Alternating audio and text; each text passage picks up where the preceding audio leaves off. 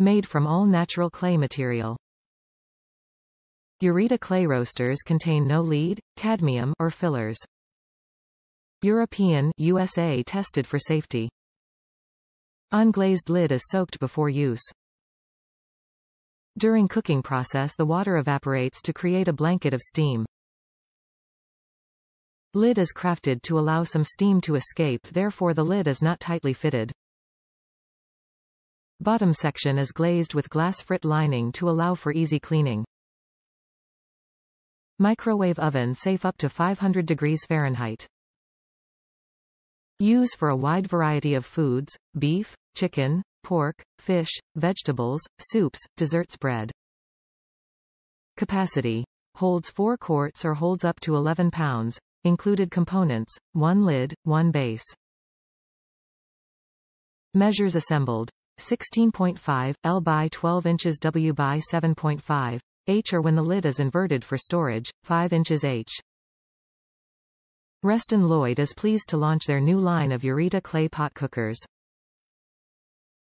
The Eurita brand celebrates the company founder, Rita Ball, who founded Reston Lloyd 5 decades ago. Reston Lloyd's first clay pot cooker was called Schlemmertopf and featured a warm brick oven motif. The new line features not only the brick oven design but comes in large useful sizes. The roaster comes with an unglazed lid which is soaked in water before use. During the cooking process, this absorbed water is released in the form of steam.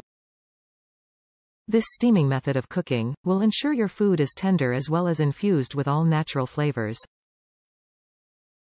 The bottom section was coated with a glass frit glaze which benefits users with a quick cleanup. The lid motif features a baked turkey, vegetables, fish, and loaf of bread. Works the same way as other clay pots like our older versions, Schlemmertopf or Romertopf.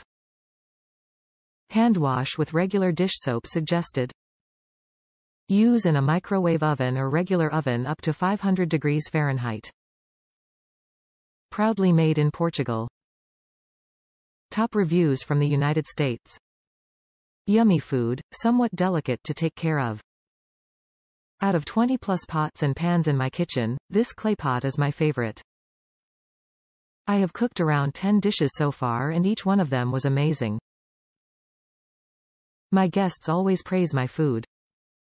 I mean, it's not just the dish, it's the chef as well. Smiley face.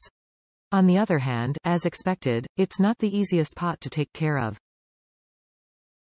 You have to be very careful getting it out of the oven after the food is done.